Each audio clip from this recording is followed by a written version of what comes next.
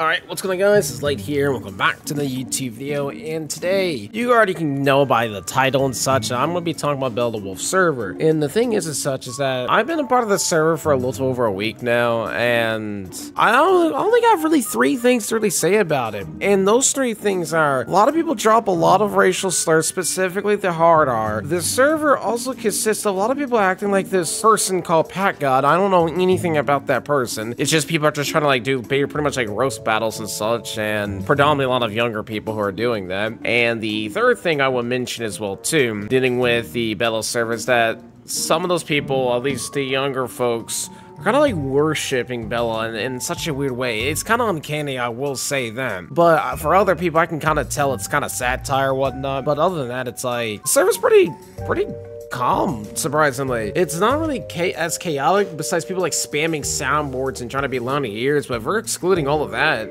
it's not exactly what I thought, you know, after hearing a little bit of the bug controversy. I'm not too informed about too much of the controversy and whatnot. All I know is that allegedly doxed someone, like a 10-year-old's like address or whatever. I haven't really looked too much into that or anything like that, but for me being there for about a week and such, it's still surprising to me just to see like how I went in an expectation of me just assuming that the server's gonna be nothing but toxicity, people's at each other's throats and stuff like this, like a whole war going on. Coming there, I'm like, oh, it's actually quite calm. I honestly was not expecting this at all, besides, again, those 3 other things I mentioned. But it's like, it does get outweigh of like a lot of the other silly stuff that people actually do in that server. But other than that, like, that's all I really have to say about it. Nothing really too negative or anything like that at all. Again, went in there with a specific expectation, was shocked.